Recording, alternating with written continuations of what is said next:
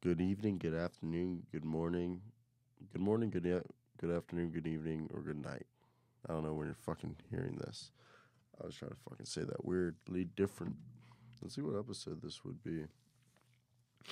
I'm about to look at this, see what episode of this show we're on. Because I honestly do not know. Do not know what episode we're on.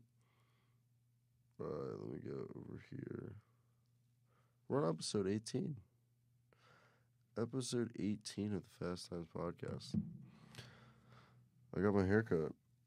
I let one of the guys in the fraternity cut my hair. This is like the first time I'm seeing it on camera. It doesn't look too bad. Not too shabby. But today's episode, we're going to pretty much talk about sports gambling. Because that's what I'm doing lately. I don't have a job. And I needed income. So, how do we make money when you don't know?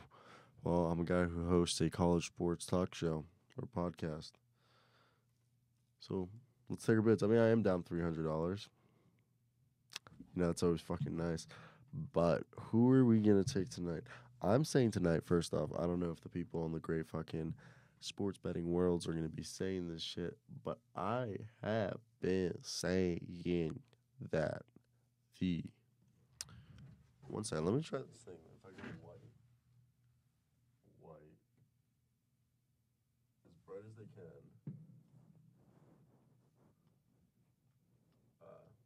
Does not matter.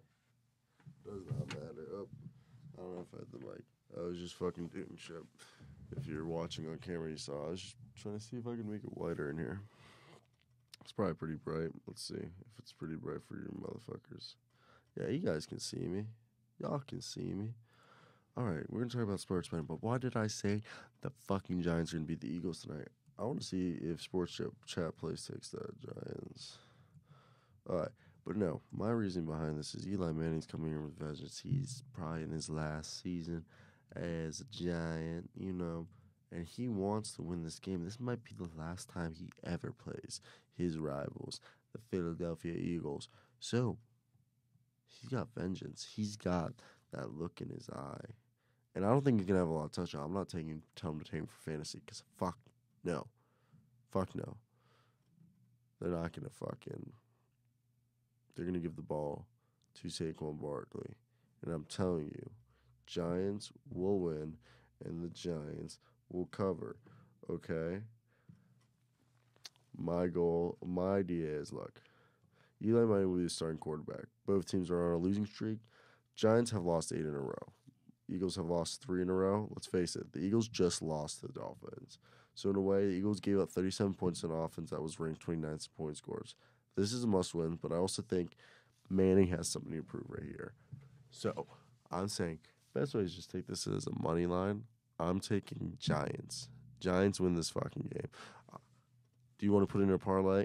I might put it in one of my parlays. I might run a couple parlays tonight. But I will do this as a money line. I will do this as a $10 money line. You know, something along those lines. But let's talk. So I'd call tonight a huge NHL night. NHL for tonight is the best. So let me pull up. I got a couple of places that I go and look for bets, you know what I mean? Right here. So, NHL, I love doing NHL fucking, parlay of the day. $20 brings you, holy shit, this is the, alright, Columbus Blue Jackets at the Washington Capitals, over 6 goals in the game total, and the Boston Bruins 1.5 puck line. So that's plus 337. You put $20 down, you win 87.4. Or you put down fucking $10, you win $43 and something change. Holy shit, that's a lot of money. I'm gonna fucking put this one in our fucking group chat. Oh, this is a fucking good one. So I got a group chat with a couple guys. So we're just talking. Iowa covers the spread in the first half, plus 105. It's not bad. I got Pacers losing to the Clippers. Clippers cover the spread on that one. Not a bad fucking play. I'll send this one in. This is a good fucking bet. You know, you just send this in, you got friends do it. Also, like, fucking. Look, we got another one. A couple picks. So, Tampa Bay Lightning on the puck line, Washington Capitals on the puck line. Right there. 2 underdogs. You throw both of those on a parlay. You could win fucking $30 off of that $10 parlay. Over here, Bruins puck line, and Avalanche. My girlfriend's from Colorado. I've been taking the Avs a lot this season. I love the Avs. But we're going to talk NBA. NBA is some of the best. I fucking love the NBA. Oh my God. Another fucking great one. Milwaukee Bucks cover the spread against the Orlando Magic. I see that happening. Under 217 points for the Memphis Grizzlies and Golden State Warriors. And under 227 points, Orlando Magic versus the Washington Wizards. That's a 2-day parlay.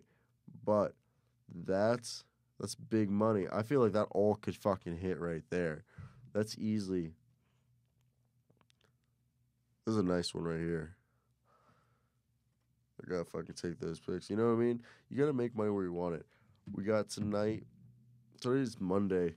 So, you know, Clippers versus Pacers. I've said this. Pacers aren't going to win this. I'd take the Clippers. Okay, look. Kawhi is going to be in this game, I think. Let me see this. Clippers they're coming off the loss to the Bucks. But that's easily. Their star players got smoked. And I don't think Sabonis will make a difference. They're choosing fucking the Pacers in this. I would take the Clippers in this.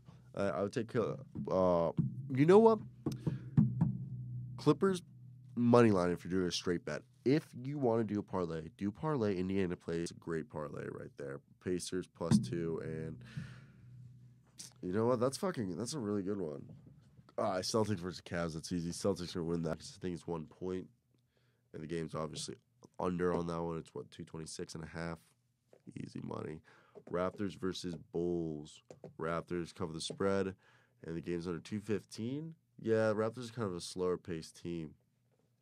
There is a lot of games tonight. Kings, Rockets.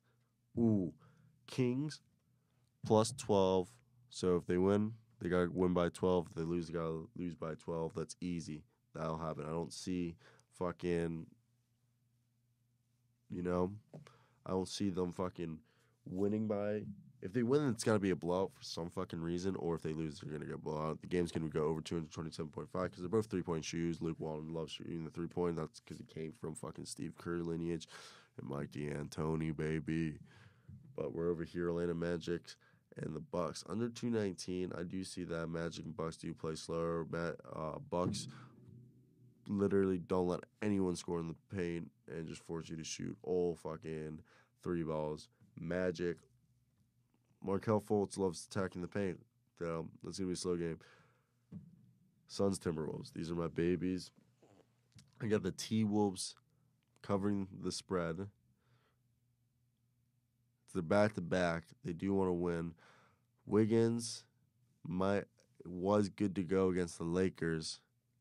And Karl-Anthony Towns played. So I think the fucking Timberwolves, I wouldn't do Moneyland. I'd do the spread on this one. But the game's going to go over 233.5. Wiggins is back. So is Karl-Anthony Towns. Wiggins was day-to-day, but he did play. We got the Thunder versus the Jazz. Jazz take them on the spread or just take them on the money line. Game over 212. I do see that happening. Grizzlies versus Golden State. Grizzlies are going to win this. I don't think the fucking Golden State's going to bet. You know what? Never mind. D'Angelo Russell is back. Draymond Green is not. So, with that being said, with Draymond Green being back and D'Angelo Russell being back from injury, I got Golden State covering the spread on this one, but the game's going to be a low-scoring one because they can't put their fucking shots off. Yes. Is there any NCAA? I don't like betting on NCAA basketball that much, but, it's all right. Mainly, those were the NBA and NHL for tonight. Again, I told you the 2 parlays to fucking take, which was Under 227.5 game total for the Magic and Wizards. Milwaukee Bucks, 11.5 point spread. And the under 217.5 Grizz. I mean, there was other ones that I told you could have took throughout this, but I'm not going to fucking repeat those. And the other one was the Caps, Blue Jacks, over 6 points on the game total, and Bruins win the puck line. $20 for $87. Pretty good fucking shit right there. 10 minutes into this podcast. Yeah. But now those are the sports we put down. Pretty fucking good. I don't even know. But we gotta talk about fucking Juice WRLD's death. Juice WRLD's death, I have been saying this. Juice WRLD's death. So I've been trying to talk about this. Juice WRLD just died yesterday, December 6th. So I'm going to talk about why he fucking died. I'm going to call this out. I'm going to report it. So originally they reported that it was fucking seizures. That Juice WRLD, had seizures. But, when they got to him, he had blood running out of his mouth. And when they got to the hospital, they said, he was brought there because of a reported cardiac arrest. So putting this all together, they said he consumed pills. And when they landed, they were waiting for them to get there because they knew they had contraband. So they were searching for contraband, and that's when all the seizures and shit happened. So they're saying right now that it's probably what happened is he had a massive heart attack from the consumption of pills. But they did find a codeine bottle and other prescription drugs and 70 pounds of marijuana on the flight. So putting this all together, when you're in high altitude like that, your blood does thin. And when you take a bunch of Percocets, painkillers, Xanax and shit like that, as a person who myself, I've done all of those things. I don't do it anymore. It never was addicted. It's just, grow up, people I hung out. I was from Baltimore back now at KU. And just stupid shit I did back in the day. But you mix them with alcohol, makes you need just like a 40. Don't need that much. And codeine itself does have alcohol. So if you're mixing all that shit, your liver is going to go to shit. And it's going to go shit a lot quicker than just being an alcoholic. And everyone's different, so, go to shit a lot quicker than others. So my theory, if he didn't just die from a heart attack from the consumption of large amount of pills, maybe he knew the feds were waiting for him there, and he was like, oh shit, we got to take all these pills, and he just fucking, from all the consumptions of pills. And I'm not into all this connecting songs and shit like that. That's just fucking music. But what I think happened is he probably took some, Percocets or Vicodin, Tylenol, any type of painkiller. Or maybe he just took Xanax. He could have taken Xanax. Because one thing that when your liver starts to go to shit, you do develop seizures, epilepsy. I know a friend who has liver damage, and he has epilepsy now from Xanax.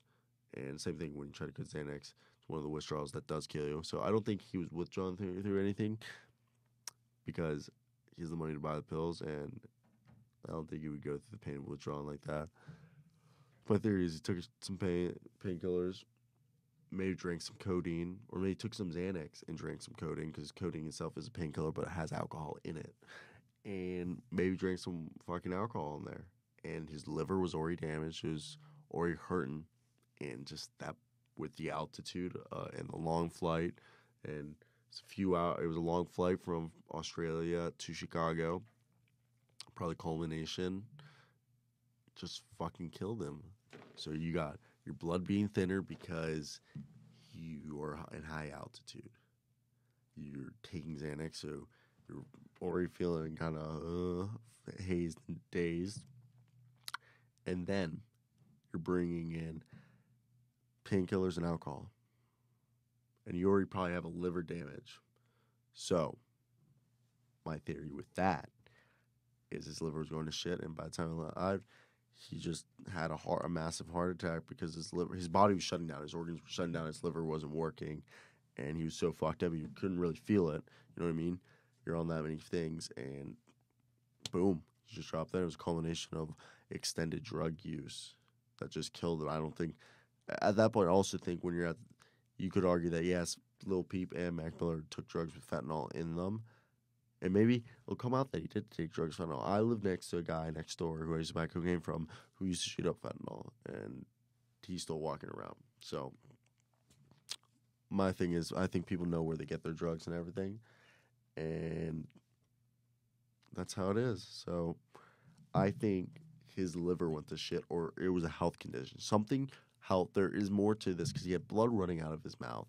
He convulsed. He had convulsions, seizures. He had a heart attack. I just think it all goes into your liver going to shit and stuff like that.